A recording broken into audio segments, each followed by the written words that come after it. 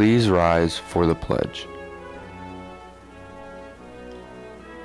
I pledge allegiance to the flag of the United States of America and to the republic for which it stands, one nation, under God, indivisible, with liberty and justice for all.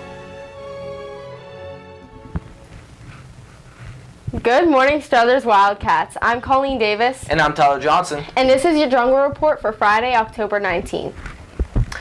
The last pep rally for the fall is Friday the 26th, and the lip sync battle is back on. Let's bring this one home, students, again. We'll have two teams, one team of teachers and two teams of students. Any student who wants to form a team and take on the teachers in a lip sync battle, there's a sign-up sheet outside of Ms. Zappia's room. Make sure to sign up before Friday the 26th. Any members of the National Honor Society or the Interact Club who would like to volunteer at Wedgwood Lanes for the Special Olympics bowling tournament on Sunday, November 11th, please sign up with Mrs. Mickler as soon as possible.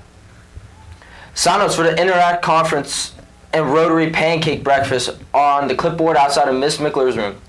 You must sign up no later than Wednesday, October 24th. Any students who would like to work concessions before or during the game tonight, please sign up outside of Miss Mickler's room by the end of the day.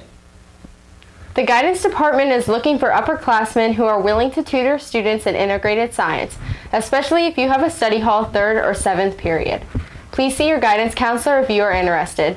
Peer tutoring is considered community service and looks great on college and scholarship applications. Tonight, the Wildcats take on the Edgewood Warriors. Pre-sale tickets are $4 for students and $6 for adults. All tickets are $7 at the gate. The student theme this week is a pink out.